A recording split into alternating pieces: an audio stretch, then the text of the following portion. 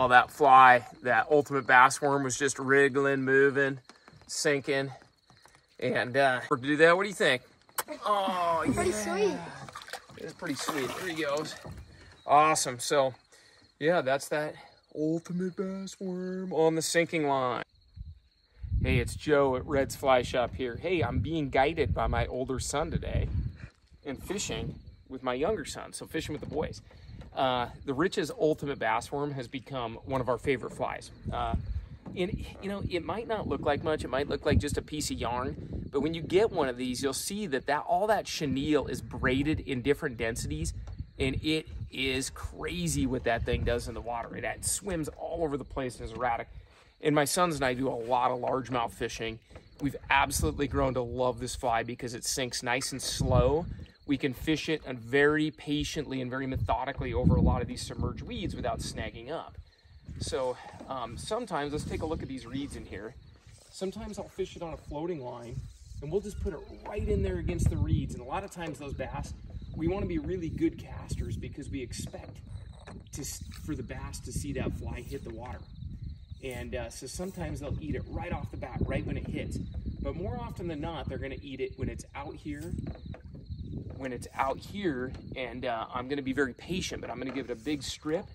And you'll notice my rod tip is right down on the water. So yeah, I'm really connected, really, really still, very patient. Largemouth fishing is meticulous. Okay, you can't be sloppy. So we give it a big strip and we wait. We give it a big strip and we wait. And a lot of times those fish are gonna take that fly after it darts out and goes some crazy direction because it just sits there and moves even though it's not being stripped. It has great action. So I'm gonna go ahead and lay it out here. Let's go ahead and lay out a nice clean cast and we're gonna let that fly sink. And I'm fishing it on an intermediate sink tip. So I've got 10 feet of sinking intermediate line and this is like our favorite setup now. So I'm gonna give it a big strip and I'm gonna wait. I'm gonna give it a big strip and I'm gonna wait. And it's a pretty fast strip, okay? And the faster you strip, the more it's gonna dart and glide. And I'm gonna strip, wait, strip, wait. And now that I'm out here on the ledge, I'll let it sink a little bit longer and I can slow down a little bit just to keep it a little bit deeper, just like that. And when I do get strikes here, when a bass picks that up, I'm gonna go ahead and strip set it. I'm not gonna lift my rod tip until I have that bass on because a lot of times I'm gonna bump into weeds and bump into things and I may not always be sure whether it's a fish or not. So when I bump into something suspicious here, so let's just say I'm tightening up on it and I'm gonna give it a strip and I'm gonna wait. I'm gonna give it a strip. And if something feels out of place, I'm just gonna check it just like that right there. And if it's a bass, then I've got him on just like that.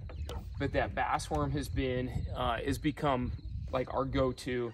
We can fish it very slowly like we are right now. And that fly can just sit there and levitate and coax him in even though we're not actively moving it all the time. Another tip just for largemouth in general.